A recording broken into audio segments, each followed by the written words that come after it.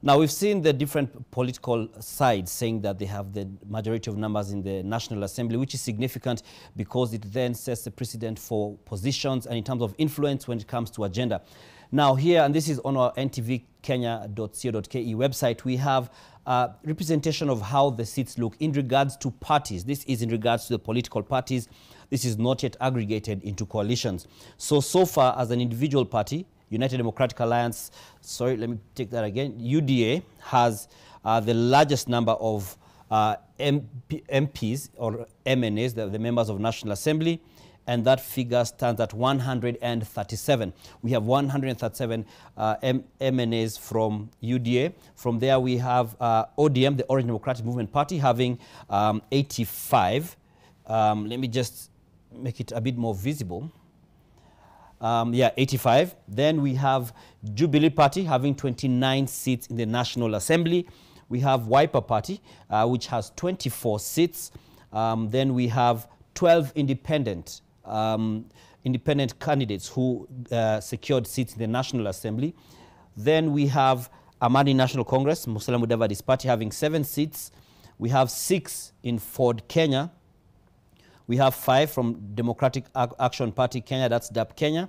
Then we have KANU, Kenya African National Union, with 5 seats. We have 5 seats as well for the United Democratic Movement, UDM. We have 4 for the Pamoja African Alliance, that's PA.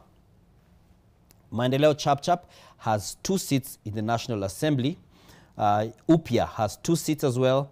Then we have the Service Party TSP, which has 2 seats, one of which is the party leaders, that's Mwangi Kionjori.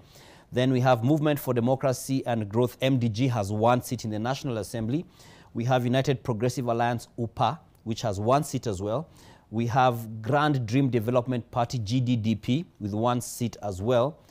We have Chama Cha Mashinani with 1 seat. National Agenda Party of Kenya, NAP Kenya, with 1 seat as well. National Ordinary People Empowerment Union, NOPEU, has 1 seat, as is the case with UDP and Democratic Party of Kenya, DP.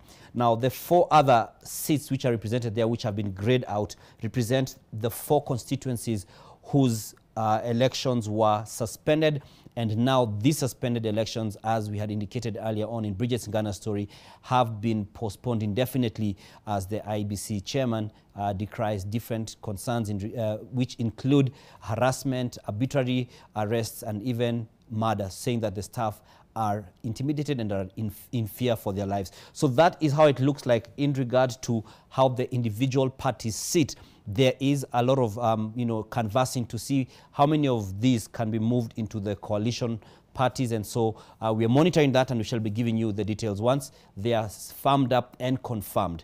Back to you, Smriti.